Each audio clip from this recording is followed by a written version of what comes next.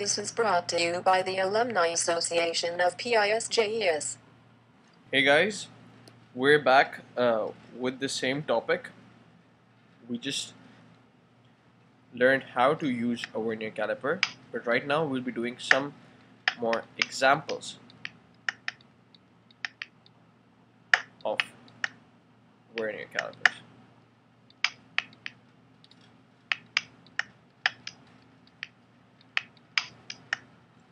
Okay, so here we have a case right here, and as we saw in the video earlier, the reading was 7 and 0.9 millimeters, so it was 7.9 millimeters. Let's just change the reading. For example, I'm just sliding this is how it slides. I'm just sliding it and putting it right here. That's it. Okay, now let's see how we would calculate it. From the previous video, you should remember that the main scale reading, there were two readings. One was the main scale reading and the other was the vernier scale reading. The main scale reading is found by checking the 0 mark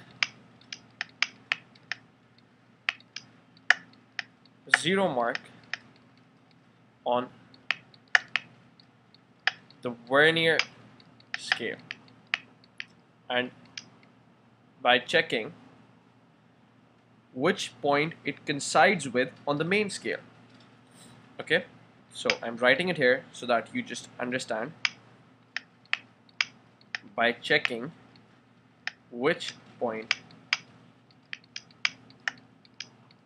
it coincides with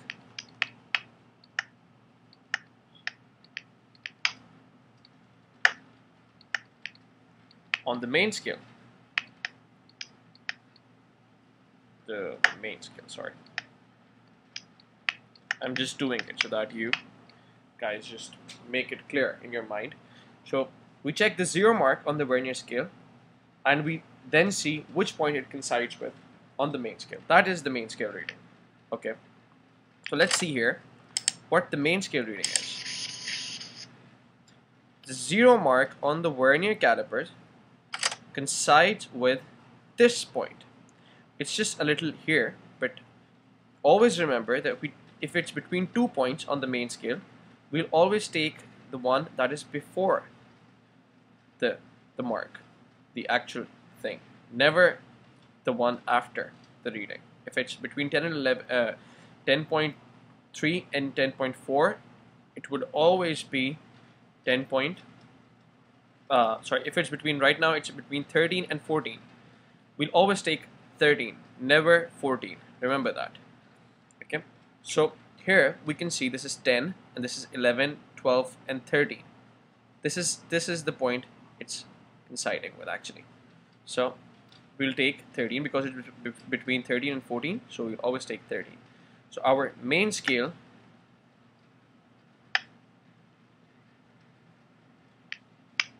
reading becomes 13 millimeters since the scale is in millimeters.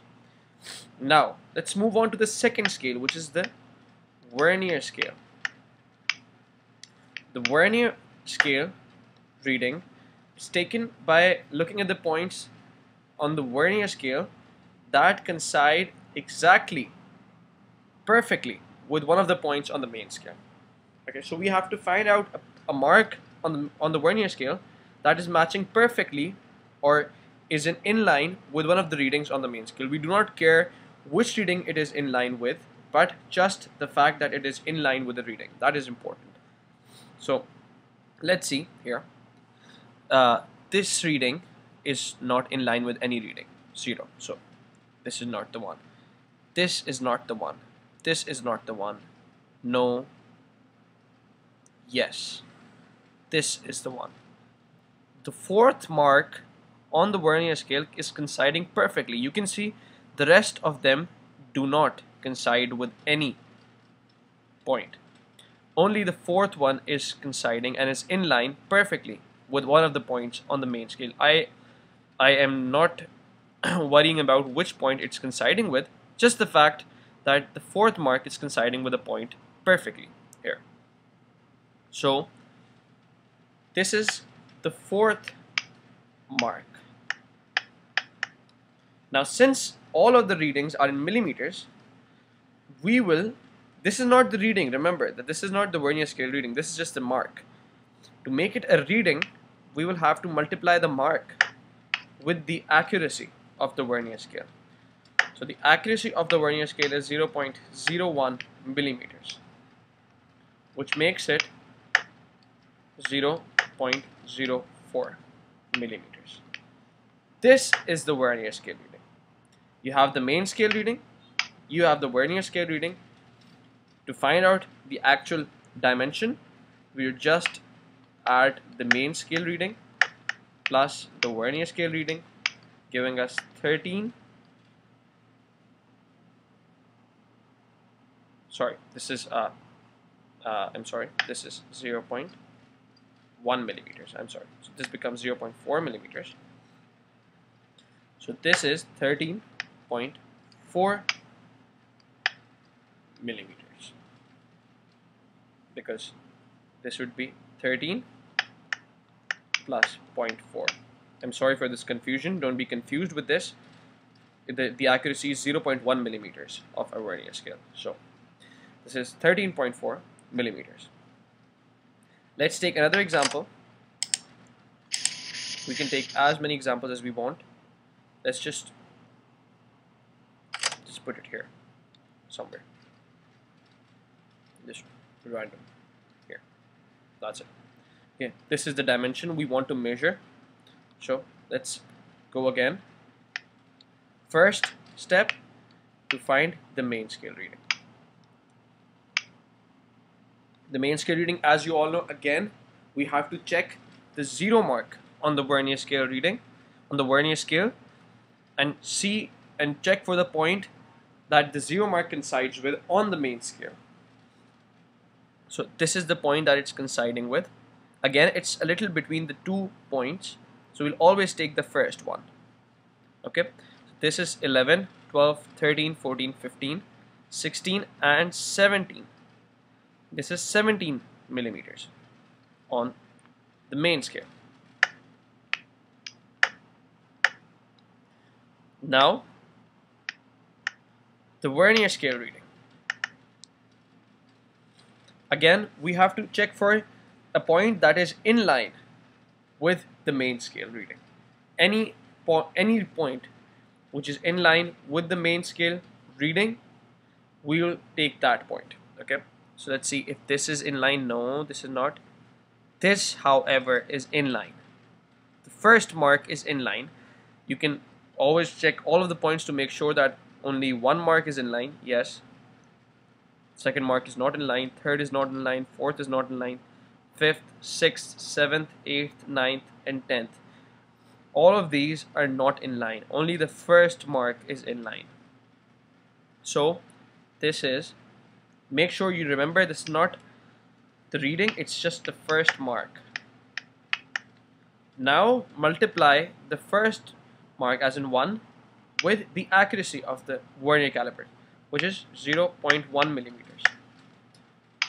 The answer would be 0.1 millimeters. This is the Vernier scale reading. Now, to get the final answer, main scale reading plus Vernier scale reading, giving us 17 plus 0.1 millimeters. This is P, 17.1 millimeter. Let's check. Let's hope that this is the right answer. And this is 17 plus 0.1 millimeter, which is 17.1 millimeters. So we're on the right track for now. Let's just do one more example.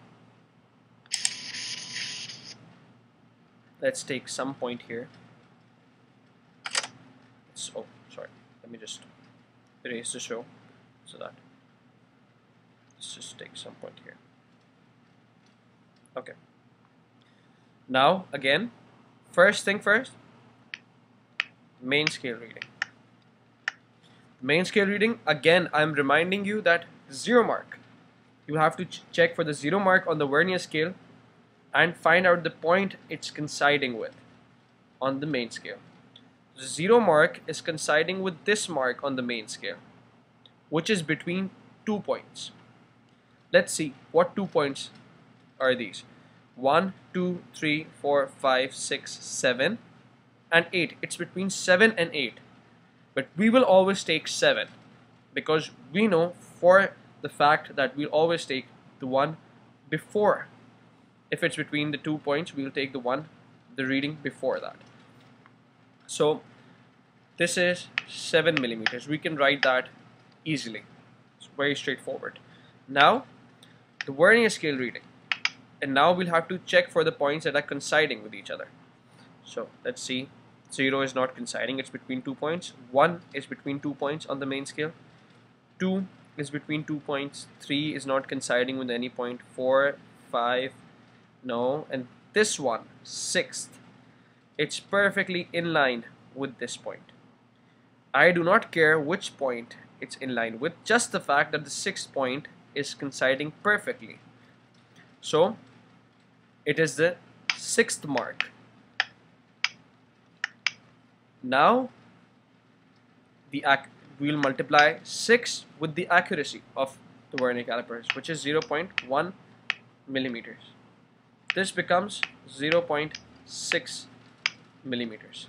Now final reading would be 7, which is the main scale reading, plus 0.6. The answer would be 7.6 millimeters. Now last example, so that you get a hang of it.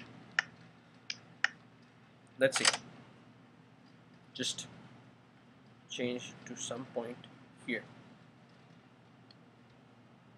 There's some point here. Okay.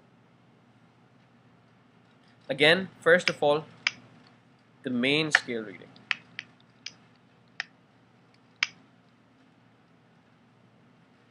This is the 0, and it is between 2 points, which is 1, 2, 3, 4, and 5. It's between 4 and 5. So you know, guys, now that we always take the reading as 4. So this should be 4 millimeters. Now the vernier scale reading.